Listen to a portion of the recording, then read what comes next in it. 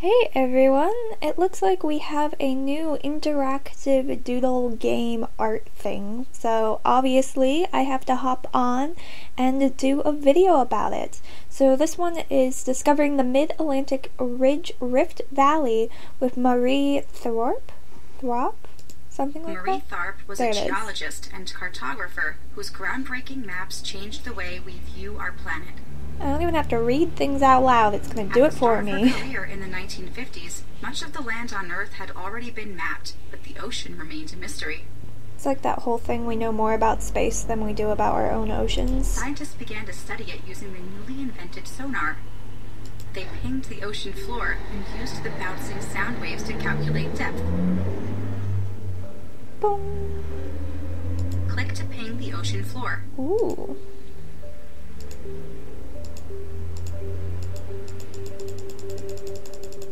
You could just like spam it. Good job. Now we can see the depths of the ocean floor. Cool. In those early days of Marie's research, boat captains were superstitious about having women on board. So Marie's mapping work depended entirely on reports from her colleague, Bruce Hazen, and the rest of the research team. Using Bruce's data, Marie drafted height profiles of the Atlantic Ocean floor. She relied on her math background to interpolate areas where data were insufficient. We've switched voices. Connect the dots to help Marie fill in the estimated floor height map. Okay, let's go. This is cute. I don't know what She filled in gaps in the data as she mapped, and was able to get a clearer picture of the ocean floor. Connecting dots for a living. That's what my dad does for a living, or at least he says. Ooh, and that turns into that. After analyzing the data, Marie realized that all of her height maps showed the same dip. There must be a rift running across the ocean floor. Bruce was skeptical. A rift indicated continental drift, an unpopular geologic theory at the time.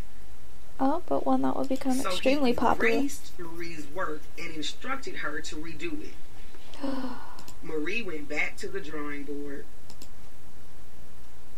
Connect the dots to help Marie fill in the estimated floor so we do it again. It's still the same. There's still a rift.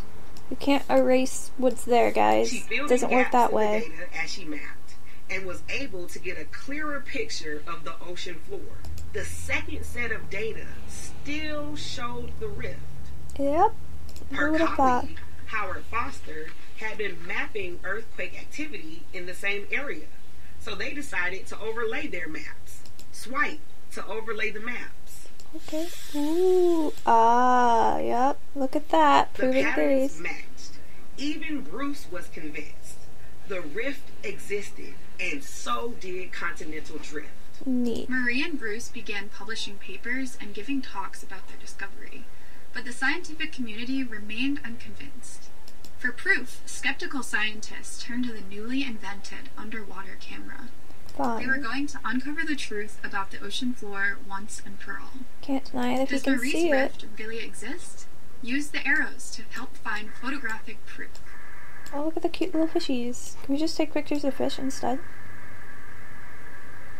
There's a starfish. Where am I? Oh, that's a thing.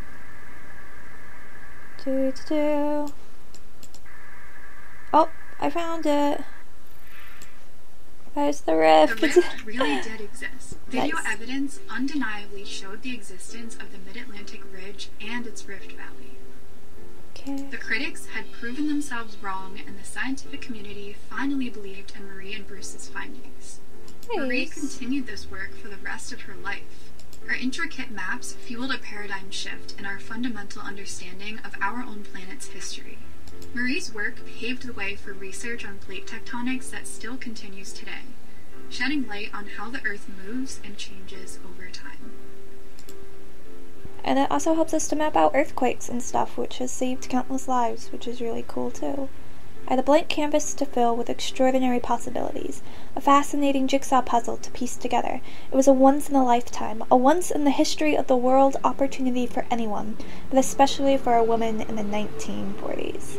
And that is the Marie Tharp little mini interactive video and game. I thought it'd just be fun to do a video of it because I love when Google does interactions like this, and to show I appreciate it, I like making videos on it.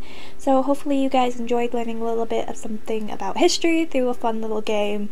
And I'll see you guys again soon. Bye!